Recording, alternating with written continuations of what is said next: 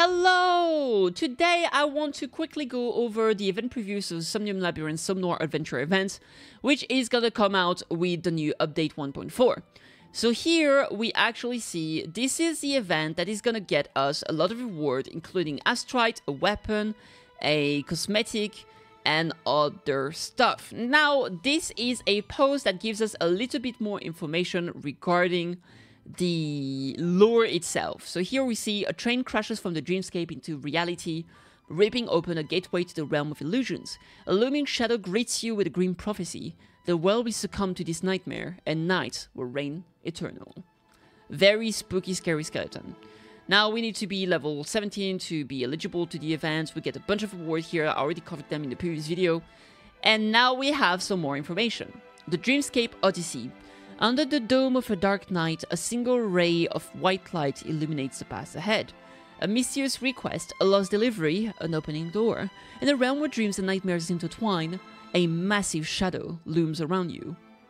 When the night knocks, look at that, beautiful. The Somnor reputation has torn open gateways to dreams across Jinzhou, leaving people ensnared within their own illusions.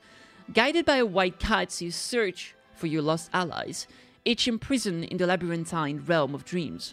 Together you descend towards its deepest reaches. Very, very cool. So we can see like some of the characters here. I assume those characters that could be involved probably gonna be our friends that are stuck in the dreamscape, and we're gonna want to save them. Dreamscape Odyssey consists of 6 dreamscapes which will be unlocked one by one. Rescue resonating companions from the dreamscapes. Together, you will delve deep into the Somnor to uncover the truth behind the nightmares. Yep, 1, 2, 3, 1, 2, 3. 6 total. Makes sense. Dream Link. In the Dreamscape Odyssey, pick up the White Cat's blessing and accumulate sync energy in battle. When sync energy is full, cast any Resonator's Resonance Liberation to enter the elusive sync state. Very cool. Casting all team members' Resonance Liberation while in elusive sync triggers Dream Link and activate the Link field, which dramatically amplifies your team's combat prowess. Very cool. Also, on a side note, we do have confirmation here. I know it's a bit small, but here this is some purple stuff, which means we do have confirmation that she is indeed an electro character. Lumi, that is, the new character. Very, very cool. Now, the nightmare revisits. The looming shadow stares at you with its fiery eyes, as if trying to draw you back into the endless darkness. Enter the Somnor with your trusted companion, link your minds and spirits, and relive your epic battle against the ever-lurking nightmare. Use the power of Dreamlink to gain an upper hand. So is that like a second part to the event? The challenge details. Select 1 main resonator and 2 support resonators to start the challenge. You will only control the main resonator, while the support resonators will stay on the battlefield and automatically fight alongside you. During this event, resonators available include the Rover Spectro, Anchor, Yinlin, Chengli, Jeji, Camellia, and Lumi. So we'll be able to pick any of those and have 2 support companions that will be fighting with you. So you don't control them, they're just here as NPCs, pawns, whatever you want to call them, and they fight with you. Dreamlink is available in Nightmare Revisit challenges. The Nightmare Revisit consists of 6 challenge stages, each offering unique rewards upon completion. Now we also have the Rift Runner. It asks you, if beauty is fleeting and salvation is futile, why not remain in a dream? Nightmares have torn through the veil of reality, wreaking havoc across the world. It's up to you to restore the crumbling order to the land, with the mystic boon of elusive sprints received from the strange white cat. So here, this is the special dash that we saw. We can go very, very fast once we get that white paw. Hold dash to enter the elusive sprint state after picking up the white cat's blessing. In the elusive sprint state, attack to dash toward enemies and deal significant damage. Rift Runner consists of 6 challenge stages, each offering unique rewards upon completion. You can see here, you dash in, transform into a cat, and you explode the opponent with a big paw attack. Very cool. So we are essentially... We got some more information regarding how the event is gonna work. We get to do like some triple combat. Only a few characters are available for this one. It is what it is. But I think it's gonna be a good time. The story has me quite intrigued. I am not gonna lie, I actually really like the Elusive Realm and Somnor. I love the lore around the dream and everything that's happening here, and I hope we learn about how does the dream can actually impact reality so much. I hope we learn more things about the white cat and the black cat.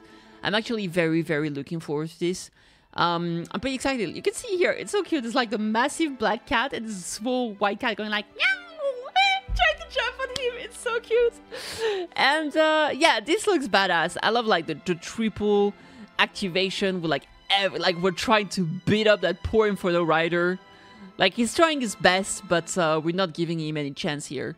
And yeah, the little elusive sprint is like so cute. I love like the little paws just floating around. And so now we do know this is not the overworld. These are specific stages, right? So it's like special instances in which we can actually like, you know, walk around and do what we're meant to do. So I assume it's gonna be like a kind of race. Like, yeah, you gotta go as fast as you can. And like bonk enemy along the way so you can keep going forward. Essentially, it seems to be that way. So we don't really have information regarding like the rewards we get, but I assume they are actually counted in the reward we saw earlier, right? And actually, let me boop something up, because when we talk about reward, I was actually very interested here, because let's count how much asteroid we can get, right? So here we have 800, 1200. So that's 1200, 1000 here from the Phantasma Mass. So that's 2200, 400, that's 2600, 3200, 3200, so that's 34. So 3440. And then 600 more, 32, 38. Okay, 38. And then we're gonna get like 60 from this, or like 40 or whatever. 38. Yeah, so essentially we can get like pretty close to 4,000. It seems that we're getting like around 3,900 astrite from just doing all of those, right? Which is a pretty fair amount of pulls, right? It's not bad at all. That gets us... Oh god. That gets us about... at least 20 pulls, right? I'm not crazy. I think so. Is it not 160 this game? I think it's 160 basically, right? So if we get that many, that's actually gonna be something like... Yeah, 24 pulls. So a little bit over 2 multis, which is pretty nice. And those are only from the event, right? We're also gonna get like rewards from quest. And more stuff like that, right? So there is more things going on, but yeah, it's pretty nice. That said, it's not the main story, right?